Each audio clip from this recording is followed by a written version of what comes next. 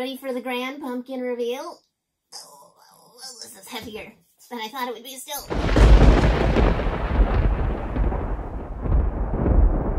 Hey everyone, it's me, Katie-Beth again. So Amazon got me again with those ads that show up on Instagram and Facebook all the time. The one I'm talking about right now is the pumpkin carving easy to do ad. Let me show you what I found. Oh, it's hard to see with that light in the way.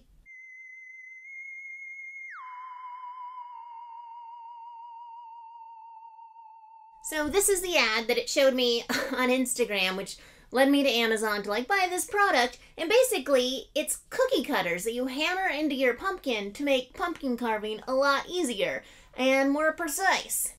So right away, the crazy consumer that I am was like, shut up and take my money! I need to buy this now! But before I hit the buy now button, I thought, those are some really simple, kind of boring looking pumpkins. I think I can do better. So instead of buying the generic triangle eye pumpkin cookie cutters, I decided I should purchase instead the more exciting, different Halloween shaped and fall shaped cookie cutters, which I also bought on Amazon, so the ad still worked. Amazon still got my money. So in this video, I'm going to try out that concept with this pumpkin I bought at Walmart at 6 in the morning when they open. It was like $3. It was like $3.88, so like $4 for this pumpkin, which is a great deal because it is like a weightlifting tool on itself. Do some CrossFit with this guy. So with my handy dandy Harbor Freight 1 pound mallet, I'm going to try that concept of pumpkin carving with cookie cutters and a mallet. So without further ado, let's try getting into this. So first things first, I had to figure out how to cut the hole on the top, how I wanted to do that.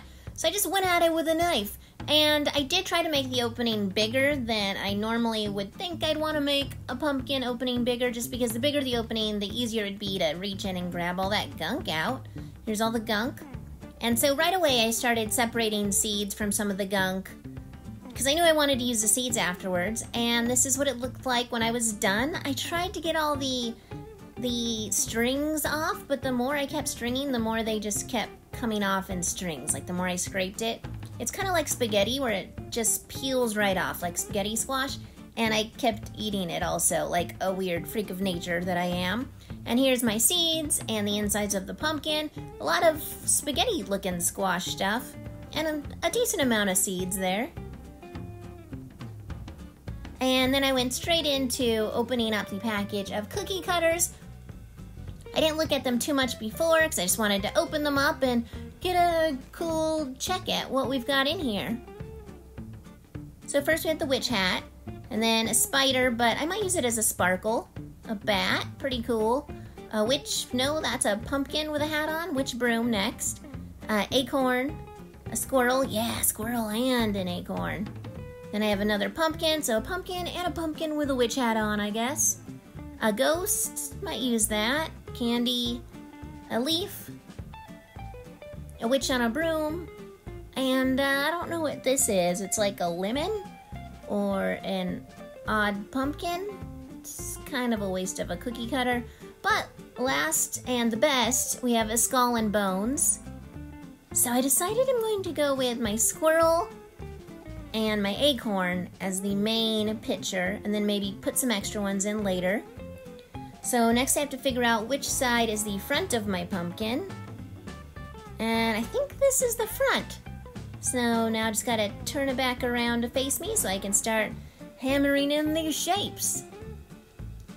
So this is where I started getting the idea that maybe hammering on top of a pumpkin might not be the best way to go about it, because I might get a smashed, hammered pumpkin. So I tried to hammer it lightly, but absolutely nothing happened. Not even any indents.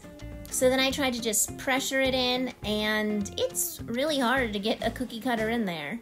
And the ends are fairly sharp enough, you would think. So I just keep trying to pressure it in, and I got one corner in. So once I got one corner in, I just tried to keep pushing and cut more edges into it. But it's still really frightening that you're gonna just smash this pumpkin.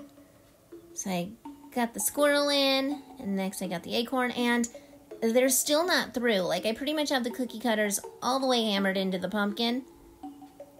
And it looks really cool, actually. They're not going through. So now I'm trying to pull them out. It's not working, so I grab a knife and just try to cut them out. And it's still not all the way through the pumpkin. You can see when I push away the pumpkin, there's still plenty of room that they would need to go through, like another ½ an inch almost, quarter to ½ an inch. So they're basically just stuck in there. So I grabbed it out, and it did get a big chunk of the pumpkin out, just not enough. So it's kind of cool. I left parts of each of them in, so maybe it'll look cooler later. And here you can see they just definitely would not go all the way through the pumpkin. So that idea was not the best. So this is the pumpkin that I ended up with. I honestly thought it was going to come out a lot better than this, but this is where we are. So, lessons I learned while making this pumpkin, this little beauty, is if you're going to use cookie cutters to carve your pumpkins, they need to be a lot longer than this. I'm not sure if the ones they sell on Amazon specifically for pumpkin carving are longer than this, but they should be. If they're not, don't order them. Or maybe I just needed a smaller pumpkin with thinner walls on it, because this still had like a quarter to ½ an inch more that it would have needed to go through. And just putting these in there, you're really just embedding cookie cutters.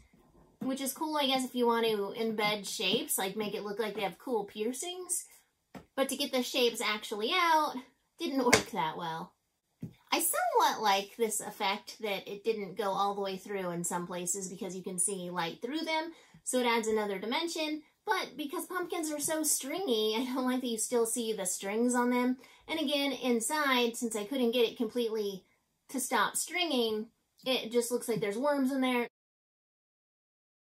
There's not. They're pumpkin. It's like spaghetti pasta. It's pieces of spaghetti pumpkin.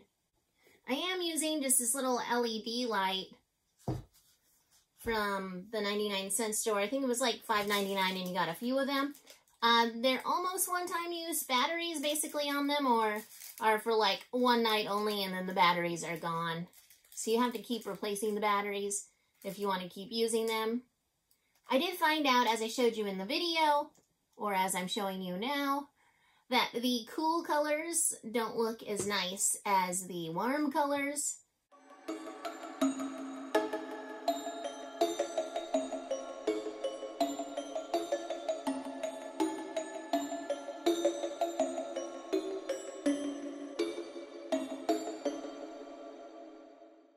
For LEDs, just because one, it makes it look more wormy, and two, it just is a better fire effect to have warmer colors.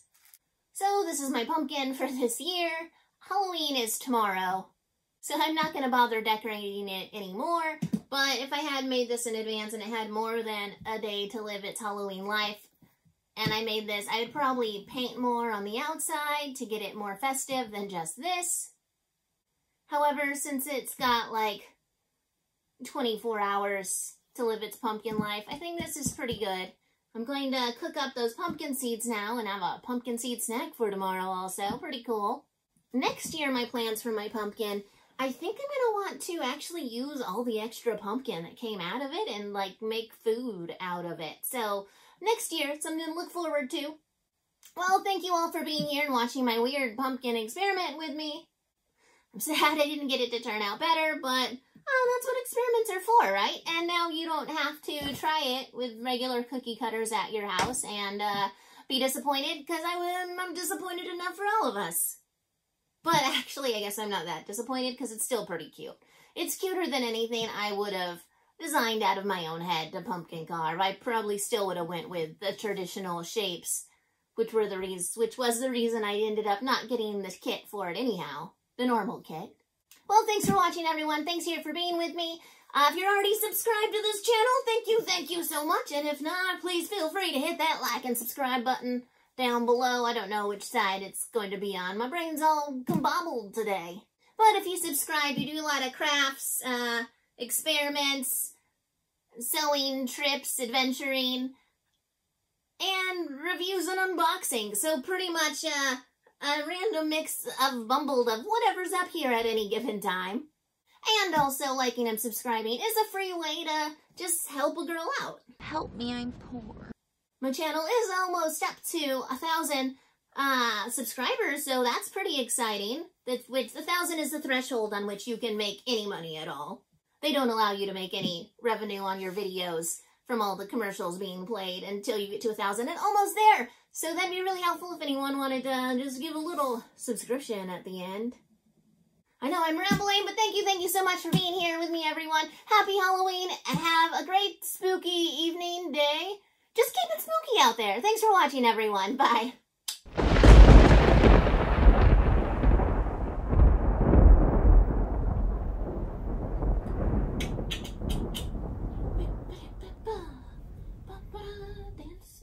I think the bottom is like the pumpkin's belly button. Like how people have belly buttons. I think that's the pumpkin's belly button. Real weird to think about, huh?